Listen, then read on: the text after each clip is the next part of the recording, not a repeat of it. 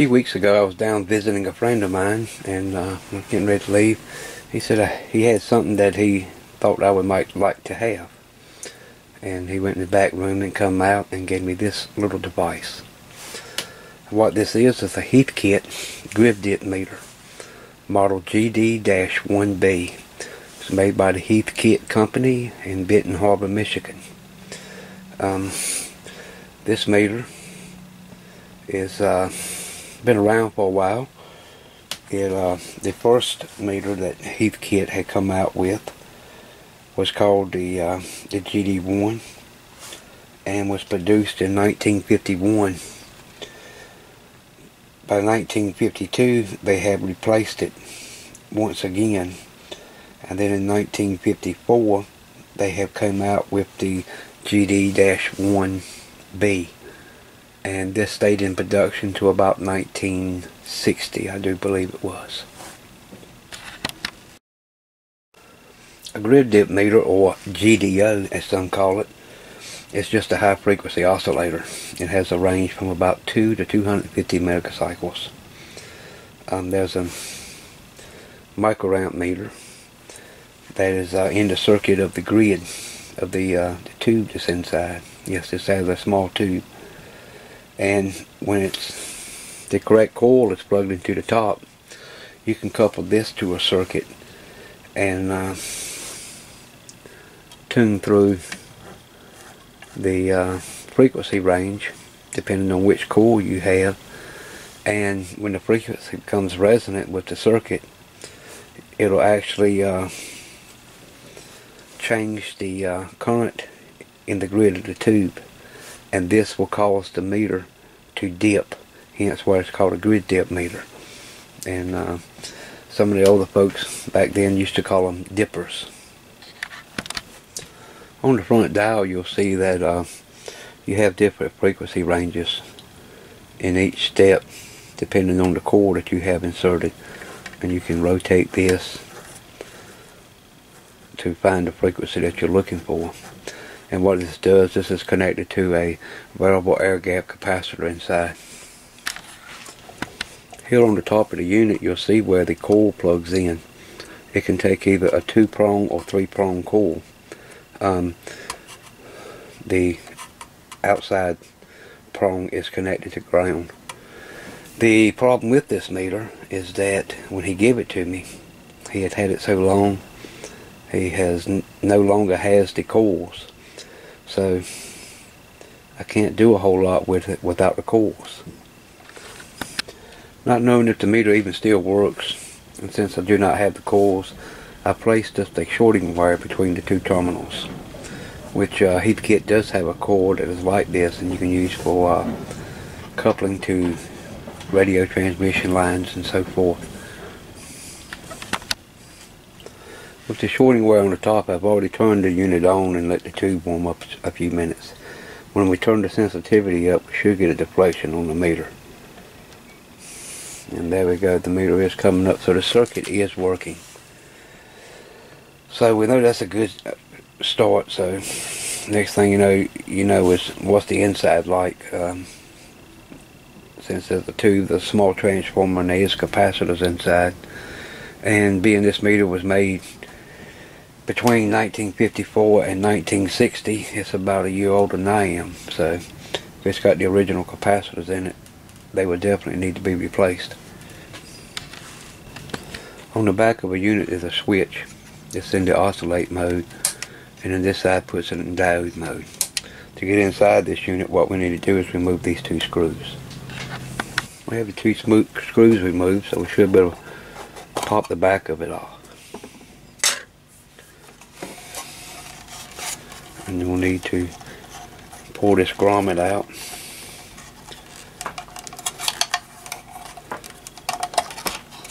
And then carefully we'll need to pop the seal from around the front.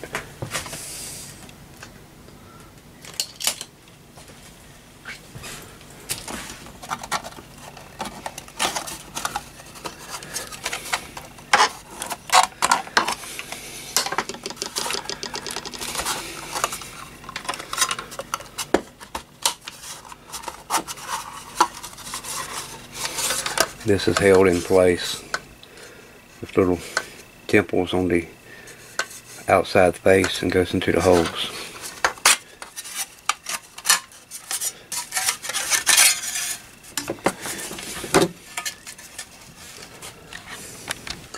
Viewing the inside, we can see our tuning capacitor, our 6AF4 oscillator tube, it's our transformer. This is a dual 20 microfarad 150 volt capacitor, and this is our sensitivity part and off on switch. Here we have a view of the power supply on schematic. This yellow that goes to X, this is your 5.5 volt AC that goes to your filament. Here we have our selenium rectifier, and these are the two capacitors, the only two electrolytics in the whole circuit. Since this is a dual 2020 at 150 volts, you can replace this with two smaller 20 microfarads at 150 volt caps. The voltage is around 105 coming in off the rectifier, and should be around 95 volts feeding the whole circuit. Here we can see where our coil plugs into the socket, and this is fed into pin 2, which is the grid of the tube. Here we have a 500 microamp meter with your potentiometer to set it. And what happens is, when there's a load of frequency comes through the tuning dial, it causes a reduction in this grid current. When you get a reduction in the grid current, it dips the meter, and that should be resonant frequency of the part that you're testing.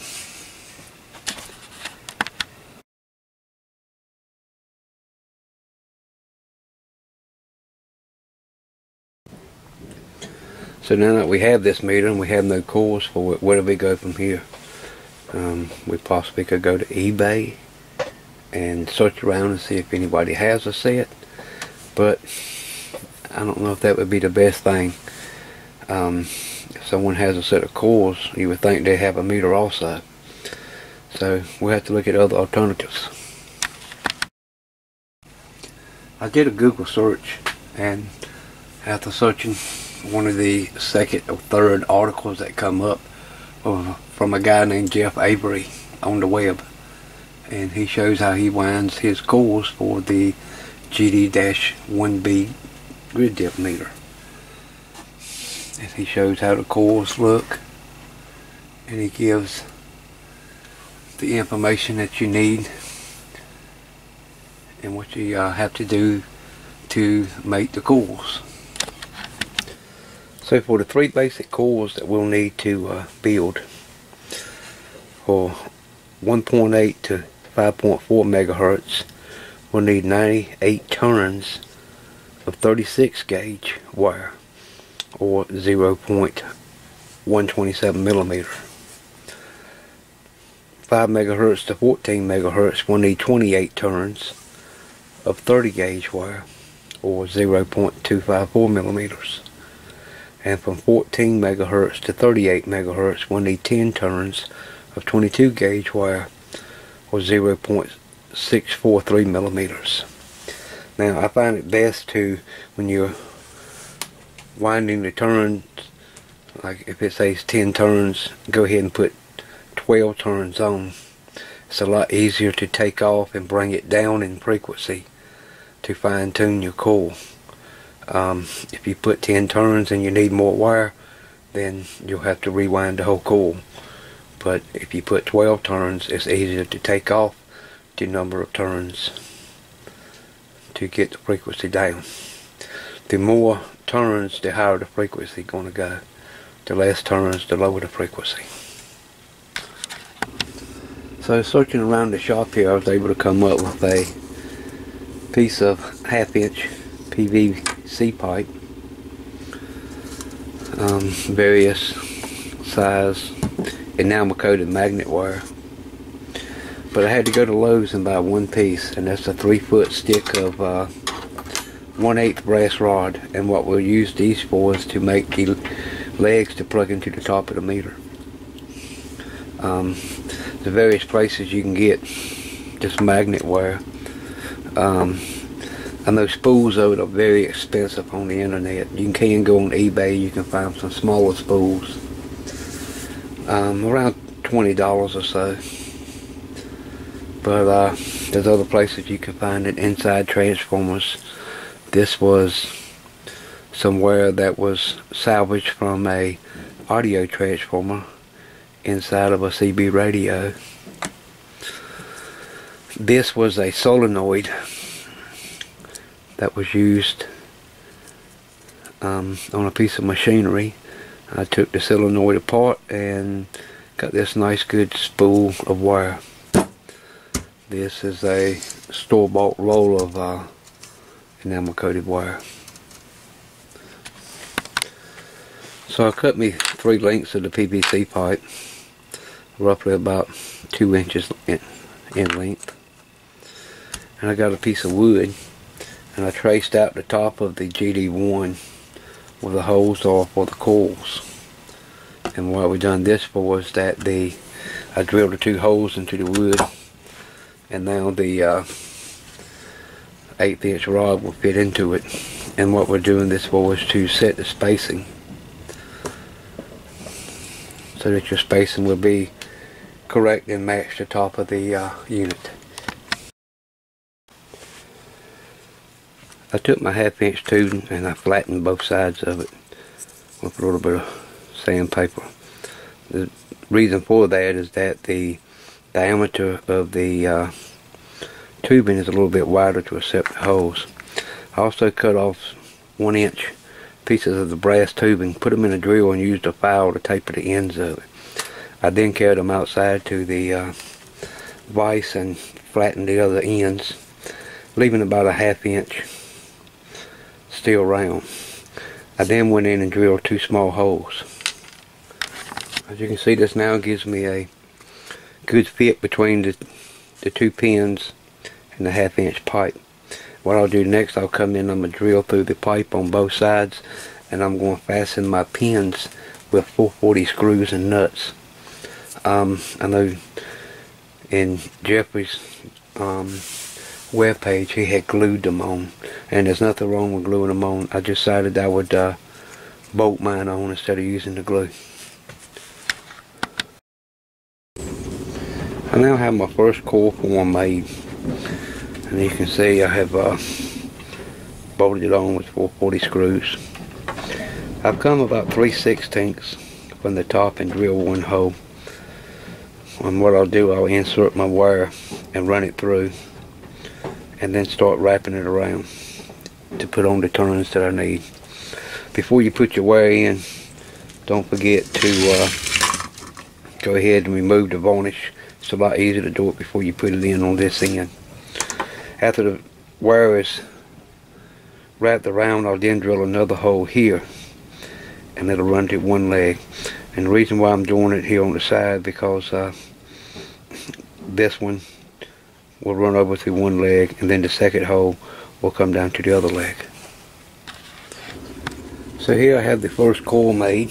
It's the 14 through 38 megahertz coil, and I got it wrapped around 10 turns and brought it through and had soldered the ends of the wire onto the pins. Now, since this is PVC pipe, you'll need to put some kind of heat sink on here. I used a small pair of vice grips and just clipped to them while I was soldering. This way it doesn't melt the PVC pipe. So the next thing we'll do is install it into the GD-1B, and we'll tune it to a frequency and check it on the frequency counter. This is just a little loop antenna I use on the frequency counter, and it's just multiple turns of wire. You don't have to be nothing fancy, and it's soldered into a B and C connector, and this will be our pickup for our frequency counter to check our core frequency. So as you can see here, I have the meter set for 20 megahertz. So we'll put it up to the frequency counter and see what we get. I'm using my old B&K 18101 frequency counter. It's built by Dynascan. So let's see what we got a frequency of. 20.0108. That is very, very, very close, and I am happy with that. So what you would do is you can spread the coil a little bit to get it directly on frequency, and once you get that, you can either put some scotch tape over the coil or glue it in place. I will probably glue it in place once I get it. See if I can nail down those last 2 digits to zeros, but that's very close, and I'm happy with that. Alright, so the next thing I'll need to do is sit down and make the other 2 coils. I'm not going to do that on camera. There's no need to do on that. You see how I did one, and the rest of them will be the same follow suit on, so no big deal there. No need to bore you with that. And I'm not going to get into showing you how the GDO works. If you want to see that, you can go over to Alan's YouTube channel, W2AEW, and he has a good tool on the grip dip meter. He is using, I think it was one of the later Heathkit versions that was fully electronic, no tubes. So that's a good view if you want to go see that. I'll link it down below. So, well, that's another oldie that's older than I am now. Is now back working, and like I say, I'll go ahead and get the rest of the coils built, and I'll have this on my bench for further use and testing different circuits. Maybe later on, I'm thinking about building a 1-2 regenerative receiver, so maybe we'll use this to get our coil frequency right on. So I hope you enjoyed the video, and if you did, as always, give it a big thumbs up, and if you haven't, please subscribe. Need all the help we can get. So until next time, we'll see you later. 73s.